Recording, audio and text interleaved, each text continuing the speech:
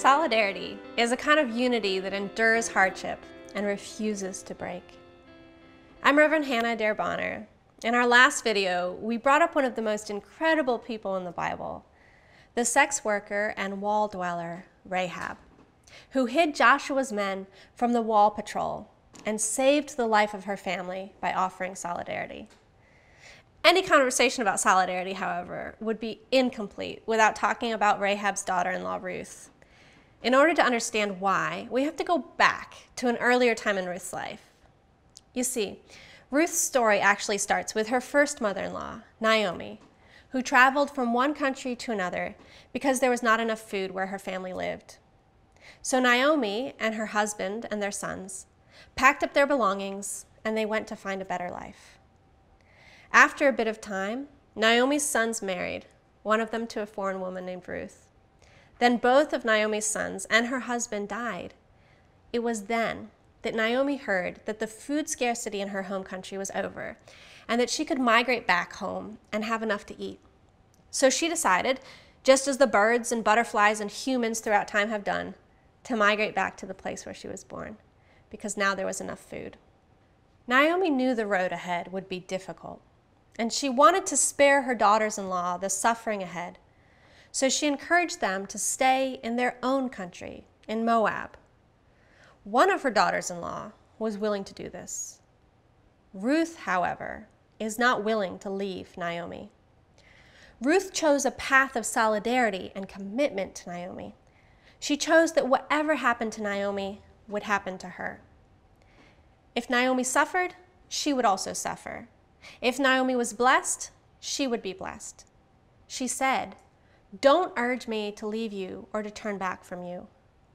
Where you go, I will go. And where you stay, I will stay. Your people will be my people, and your God, my God.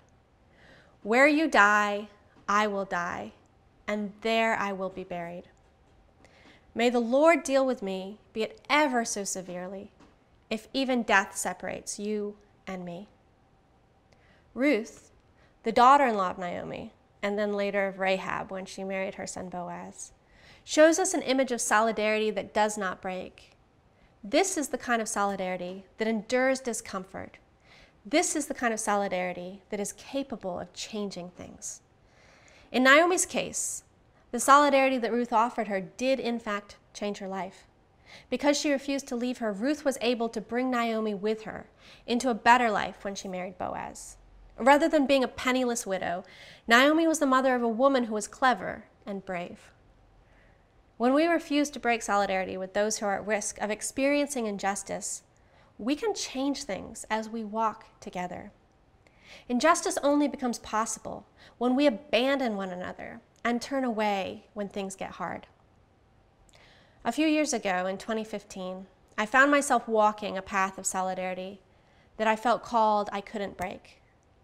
A young woman named Sandra Bland had been brutally arrested in Texas and died in jail under questionable circumstances.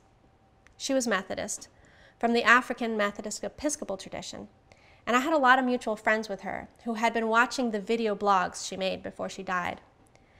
In her vlogs, she talked about her faith and how we were called to take action against injustice.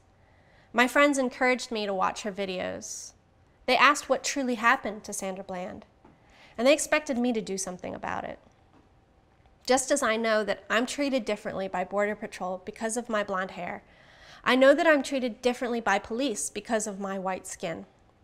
I could not imagine being threatened with a taser, taken from my car, and thrown to the ground the way that Sandra Bland was. The proof of racial profiling is not only in how people of color are treated. It is in how people who look like me are not treated. I could not bear any longer that women I loved were treated the way Sandra was, simply because of how they looked. What I ended up doing was sitting in front of the jail where she died for 80 days. Just like Naomi had tried to send Ruth away, I had many people who tried to convince me to break solidarity with Sandra. I was told that my job would be taken, that my life was in jeopardy, that my future would be uncertain. Yet something had bound me to Sandra the way that Ruth had been bound to Naomi, and I could not break solidarity with her.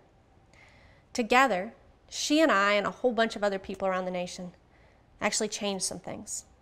Simply because, like Ruth, we committed to a solidarity that endured discomfort and threat and hardship in order that we might all find ourselves together on the other side. None of us are free until all of us are free, because we serve a God who is not willing to leave a single lamb of the flock behind.